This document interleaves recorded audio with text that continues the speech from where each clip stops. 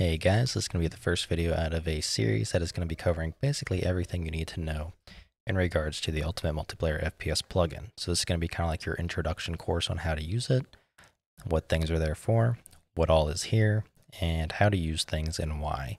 So I'll kind of be working you through like the intended use of how the system works basically. So how you can take it and merge it with your existing stuff, merge it with other people's stuff, or build your own systems with it.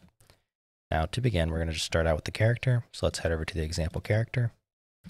And we're going to talk about a couple different things with it. Just realized that does no longer need to be there. But the main thing about the character is going to be the character component. So this guy. So you can see here, mine's already inherited. That's because I'm inheriting this character from my C++ base class.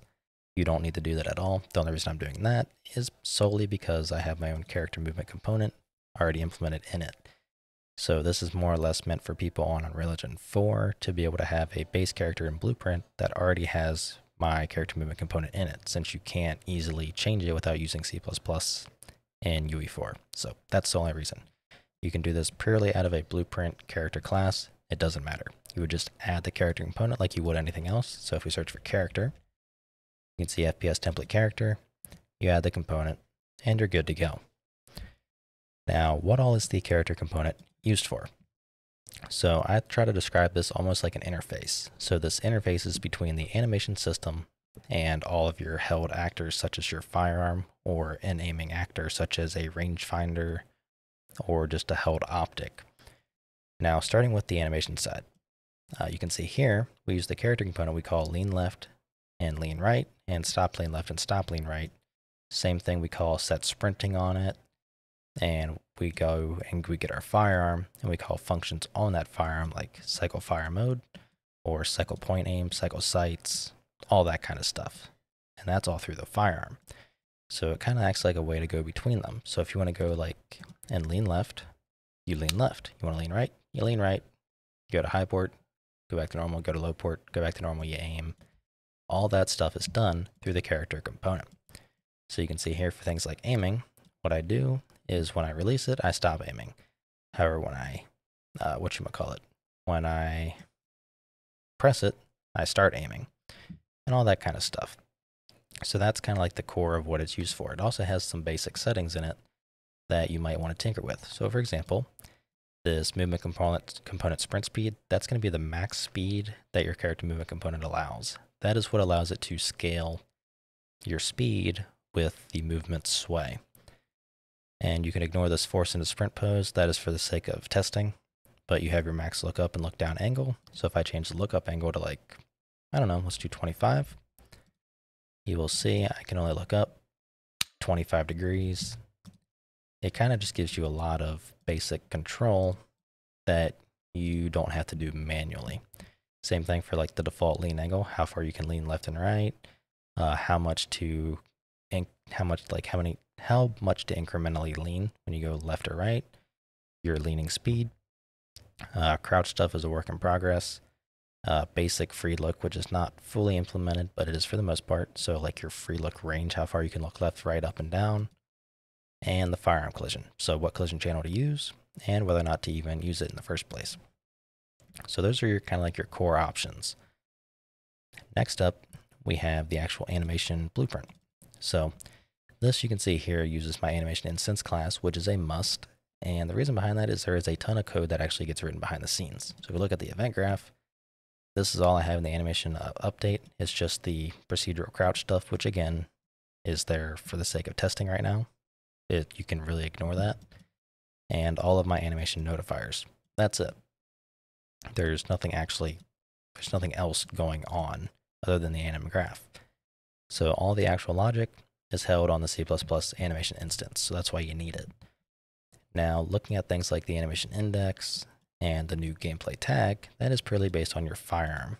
So for example, the M4 has the animation index of 1, so that way when we hold the M4, we go and play this state machine because animation index is now going to be 1.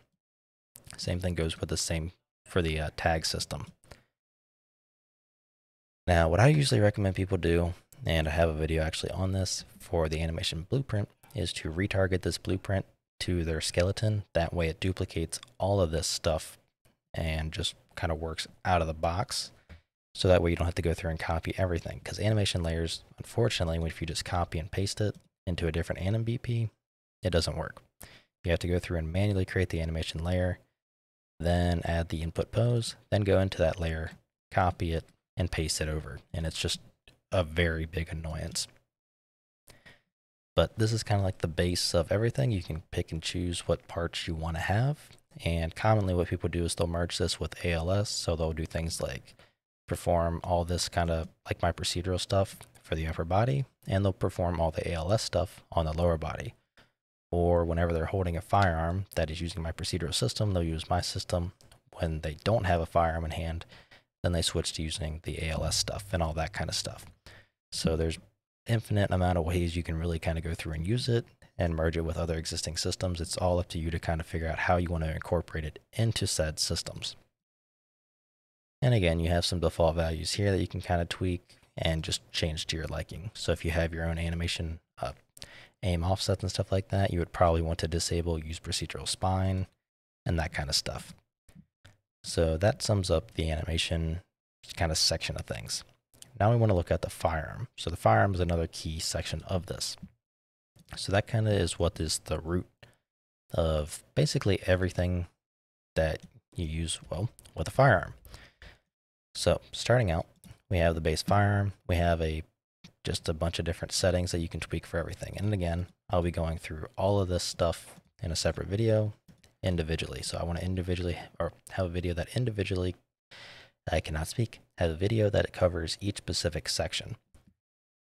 So basically what a firearm is, you have your base mesh, and then you have a bunch of part components that make up everything else. So everything's done in kind of like a chain. So a part component is another key part, but that is for the attachment system. So you need kind of like a base to use the attachment system with. However, you can also use these attachment systems for other actors as well. So it's not specific to just the firearm. The only difference is these actually affect the firearm itself, because the firearm has its own set of stats.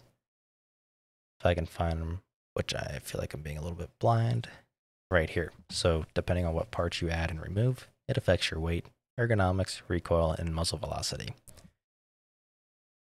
So that kind of sums up the gist of the firearm. And again, I'm going to be going way more in depth with all this because there's a lot more to cover. Now the part components. This is another key feature. So for example, if I hit play, you'll see that I have a complete firearm with a barrel and a suppressor. Now if we look at it, in this guy, I don't have a suppressor. But if we click on the barrel, we can see that that's a separate part. And if we go to the default part, that's the one that it spawns, we can see on the muzzle device. So here, this barrel has a part component, and that part component is a Surefire muzzle device, or flash hider. So let's go to that. And here you can see that that muzzle device right here has a suppressor attached to it. So that's how you end up with a suppressor. So if I go ahead and go to the customizer, click on the suppressor, remove it, you can see the muzzle device. Remove the muzzle device, you can see the barrel. So everything kind of goes and is linked kind of through a chain. So once you get to the end of the chain for the muzzle, it'll end up using the suppressor. Then if you remove the suppressor, it'll end up using the Surefire muzzle device. If you remove that, it'll use the barrel. So everything is linked down and it knows what it is and it's supposed to use. You don't have to worry about any of that. So that's kind of the gist about how you go through all this stuff. You have a lot of stuff that you use through the firearm. So the firearm is how you actually interact with all your parts too. So you can see here, like for when I press L and O, I increase and decrease the reticle brightness of whatever optic I am holding. I press M, I cycle and I aim with a different reticle. I press, I think it's like V or something like that. I just got to find it. Yeah. If I press V, I toggle my light on and off. I press B, I toggle my laser on and off. I can actually remove that. And same thing, I press N, I cycle my laser color and all that. Now that's not the limit. That's not limited to what all you need to do. The firearm I kind of use as a house for a lot of the core functions that you're most likely commonly going to use. But you can do a lot more. There's more functionality hidden away in different parts. So for example, I go ahead and I get my firearm, and if I search for get part, you can see I have two functions, get part component and get part components with an S. So the difference between these is get part component is all singular stuff. So for example, you only have one barrel, one handguard, one stock, one forward grip, and one muzzle. So the muzzle, that's even though you might have a barrel, flash hider, and a suppressor on that flash hider, it's going to return the ending part, which would be the suppressor. So you would use that and you would get access to whatever part you wanted, and it just pulls right from it.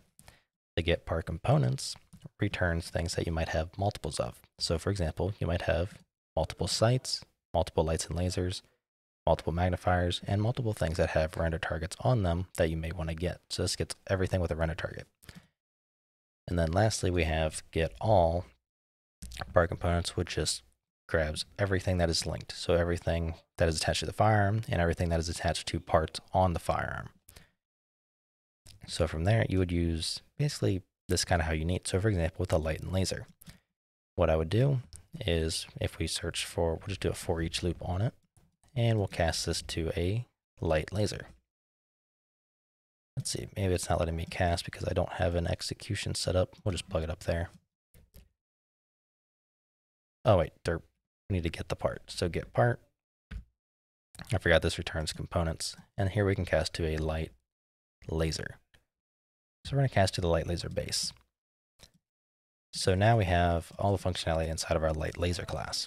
And from here, we can call different functions like, let's see, what would be an example? Set power mode. So we can set a specific power mode. Now we wouldn't be able to call this from the firearm. So if we drag out the firearm, we search for power, nothing comes up. However, we can do other functions like using the light laser, cycling the light laser modes and all that kind of stuff.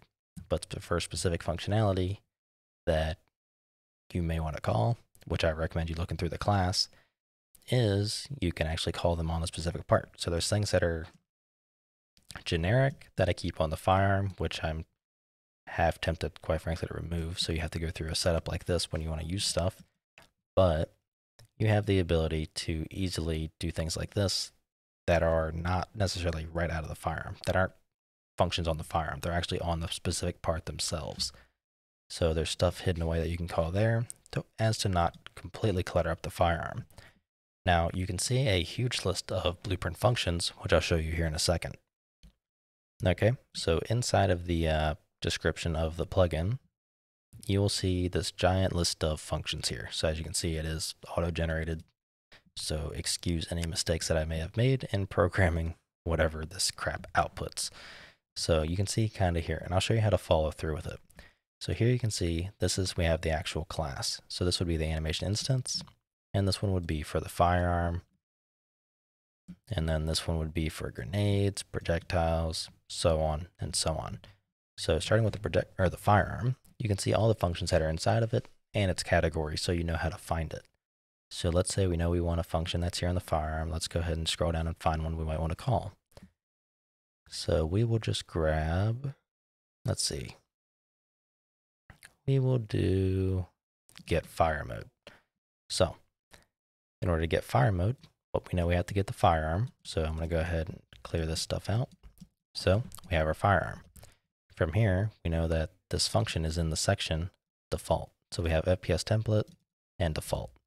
So if you want to, for example, do this manually, you would just find FPS template, find default, and here you have get fire mode. Or alternatively, like what you're most likely going to do is just search for get fire mode, and you're done. You have the fire mode that it's on. So that's kind of how you go through and you find it. So then you have things like is suppressed, which have their own kind of returns. So is suppressed, which returns true or false, all that kind of stuff. So it's very simple to read, and you can kind of go through and search for specific functions, or go through the list and see if you can find one that you like. So you can see everything here. You can find all the stuff in relation to, handling your flashlight and your laser, and you might not find what you want. So then what I would recommend you do is you go down and you would just go to the light laser, go down to the actual class, which would be right here, and you can scroll through and see. So here under toggles, we have toggle light, toggle laser, toggle light and laser, and whether or not we want to sync them up. And here we can find cycle power modes, which that we can actually, well, that we need to call through the light laser. So we know that in order to call cycle power modes or set power mode, because it's not in the firearm, we need to go ahead and get the light laser base, or the light laser that's on our firearm, and call one of these functions on it. So we know how we need to get it. Again, I'll be showing you more in depth later on, but that's kind of the gist about how you can go through and do stuff. Now, that is a very, very basic overview. There's a lot more classes in here that can be covered, but I'm trying to keep this as simple as possible and covering the, I guess you could say, the easier stuff first before we move on. So this might be a little bit confusing at first, but I can guarantee after a couple videos of this where I go through and actually go in depth on specific things one by one, it'll start making more sense. So that's going to wrap up this video. In the next video, we're going to continue on, and I'm going to go through and cover things like what do all these settings do inside the character component, and then same thing for what are part components. Then I want to have a video for what all is the firearm and all that kind of stuff. So that's the kind of flow I'm planning on going through with this series. So anyways, that's going to wrap this up. If you have any questions, feel free to hop in the Discord. And as always, the plugin is linked in the description below. So I'll see you in the next video.